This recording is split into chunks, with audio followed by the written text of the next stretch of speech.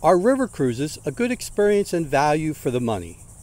Stay tuned as I offer some of my experiences, tips, tricks, and suggestions on what gear to take and maybe what gear to leave behind. Welcome to the latest vlog. I'd like to offer a few suggestions regarding river cruises and photography. I'll speak about Viking since that's the company I've traveled with twice, once along the Danube and once along the Rhine. The Viking cruises are designed for an older group as opposed to young families, though I have seen younger families on board. They're also designed to teach about the cultures and histories in the cities and towns where they travel. You'll visit many UNESCO World Heritage Sites, along with many churches and cathedrals. As far as photography, my number one tip would be to take the pre, and if you can afford the time and money, the post excursions. This way you arrive a few days before the actual river cruise begins. It offers your body clock time to adjust. You'll also get far more photo opportunities. On my last trip, after the river part of the cruise had ended, we spent 2 extra days in Lucerne, Switzerland. That's when I got my best images. I woke around sunrise and wandered around surrounded by a quiet downtown area. River cruise ships travel mostly at night. Therefore, you're rarely in towns for blue or golden hours. The boat is traveling to the next destination. It's why I suggest the pre and post add-ons. That's when you're more likely to get the best light for images, and if you prefer long exposures. During the day, the tour takes you on mostly walking tours.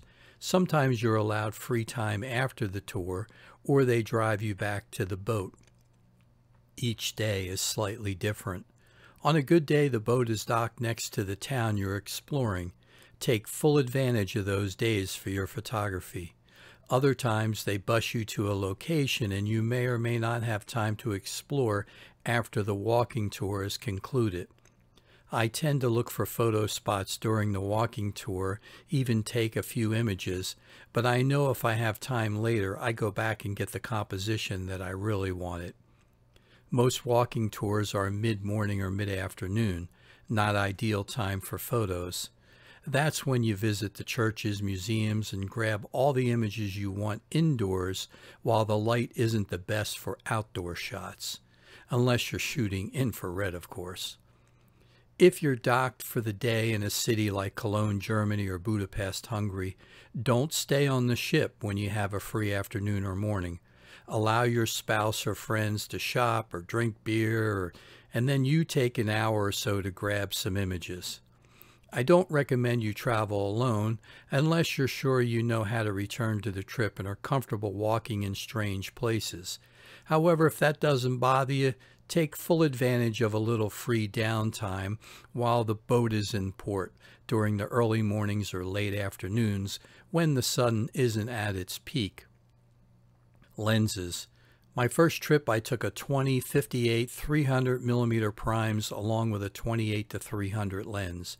I had to force myself to use the 300 once. I didn't use the 20mm at all. I ended up using the 58 and the 28-300 the vast majority of the time. The last trip I took a 50mm 1.8 and a 24-120 f4 lens. I had to force myself to use the 50mm one afternoon. I used the 24-120 95% of the time, even in the churches since my camera and lenses have stabilization. I pushed the ISO to 800 and at f4 I could get images at about 1/30th of a second or faster. Did I miss the extra reach to 200 or even 300mm during the overall cruise experience? Yes, but only a few times. If I had a 100-400 lens, I would have used it the day you travel midday along the river to see the castles. That likely would have been the only time I would have used it. However, that's my style of photography. Yours might be different. Keep in mind that you're doing a lot of street photography and not a lot of landscapes. You'll get a few opportunities for panoramas. Tripods. I use a tripod at home all the time. I'm not adverse to using them. They are, however, difficult to use on river cruises. For one thing, you can't use them in most indoor places like churches. They're forbidden. For another, the tour guides keep you moving on the walking tours and you don't really have time to set one up. Again, if you take the pre and post days, that's when I would have used one. Were there times I wish I had one? Sure. Did I really have to have one? No. If you want to do long exposures at sunrise or sunset, then of course they come in handy. However, on the river, you're traversing the river most sunrises and sunsets. There are some mornings you arrive before sunrise, but that doesn't mean you're docked next to a town. Do some research on Google Earth in your itinerary before you leave. However, don't get caught up into finding all the best photo locations before you arrive. Enjoy the experience of a new location. I find it's better to be surprised when you find something good, and always, always turn around and look behind you along the street you're walking. Look up and down as well. I can't emphasize enough to pick your spots to find time away from the ship, either alone or with others. You really do have to work to find your time slots for photography. My advice is to understand that river cruises aren't set up for photography, but you can get good images. Go on the trip with the knowledge that you're on vacation with your family and/or friends, and that's the goal, not the photos. I try to get one good photo per day and wish to come home with one wall hanger. That way I wasn't disappointed if the weather doesn't cooperate or you couldn't find enough time to find that perfect image. At the end of the vacation, if you had a good time and the spouse is smiling, you should too. Maybe then you can go on a real photo vacation the following year. Lastly, are Viking cruises a good value overall? I would say a definite yes.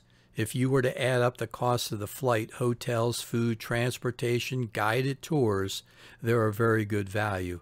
I found the staff courteous on both trips, and I'm looking forward to going on another.